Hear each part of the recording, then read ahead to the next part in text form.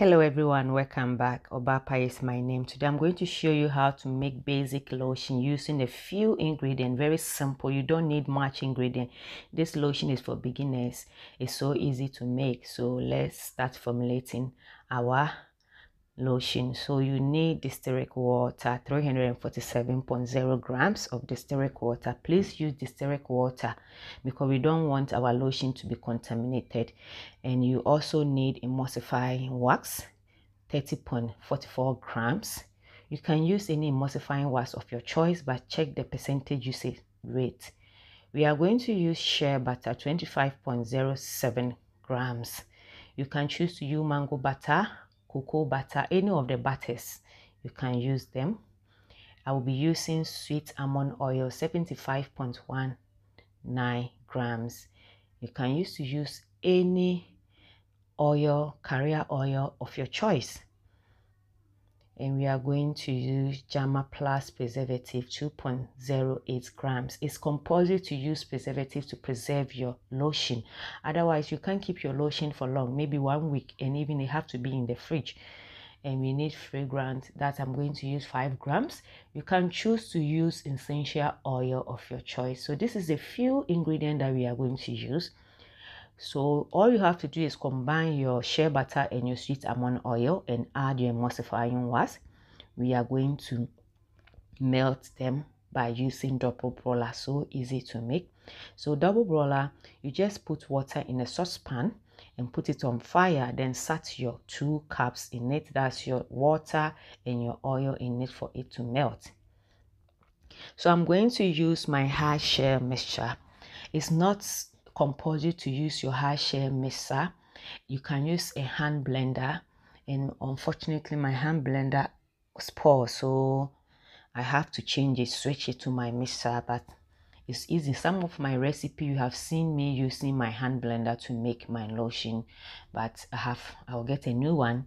Then next time I will use that one is very simple. But this one, when you are making a quantity of lotion, large lotions, like very quantity for it to emulsify for you, then you can use it. But if you are making a little like this, you can use your step blender. But at the same time, if you are making a little like this and you have it, you can use it.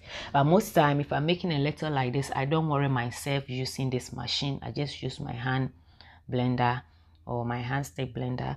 But because I bend the motor, that's why I have switched to this. So you blend it until it's emulsifier. So what we are going to do next is to check our temperature to make sure that we have the right temperature, which is 1022 Fahrenheit, so that we can add our preservative. So I will add my preservative and my essential oils or my fragrance oil. This is the cool down phase. So if you are using any preservative, please check the temperature of your preservative before you can add it to your lotion. We are going to blend it again so that everything will blend very well, very well. Yes, I said I'll be doing pH, how to test your pH. Yes, please, I'll be doing it. Just that I don't have the pH paper available. The one I have has expired, so I have ordered some. I can't use the machine to teach the pH alone, because if I use the machine to teach the pH alone, not everybody have that machine. And that machine, I think I bought it $400 or $500. I forget the price. $400 or $500. Not everybody can afford that. So I have to use both the paper and the machine, so that those who have the machine can do the test and those who have the paper can do the test at the same time. So I promise I haven't forgotten it. The minute the paper come in, I'll be doing it. So this phrase, you cool down completely. So this is a time to check your pH, but I'm not going to show you how to check your pH in this one, even though I check my pH. So I put it in a cold water for it to cool down completely before I check my pH. But the pH is okay for this particular lotion if you don't have the pH meter or the pH strip to check. So I want it to cool down before I pour it to my container. So when I check it, then I pour it to my container. But if you don't have it, just let it cool down completely before you pour it to your container, and as it's cooling down, it's becoming thick a little. Even though we didn't use any thickener in it, we just use emulsifying wax.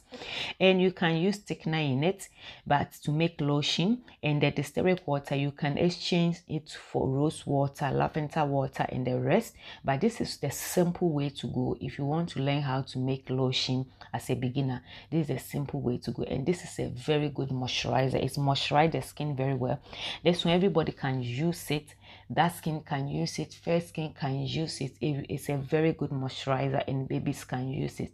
So after it's cooled down, just pour it into your bottle or your container, and you are ready to use it. This is simple way to make lotion. So if you don't know how to make lotion, this is a few ingredients you need. You need distilled water, your oil, and your butter, and you need emulsifying wax, preservative, and your essential oil or your fragrance. You can choose not to add any essential oil or fragrance to it, because there are some people who don't love their product to have fragrance or scent in it, especially those who have asthma. Most of their cosmetic product they use doesn't have fragrance or essential oil to it. So simple to make. If you have any comments, please leave it below, and if you have any requests, please leave it below.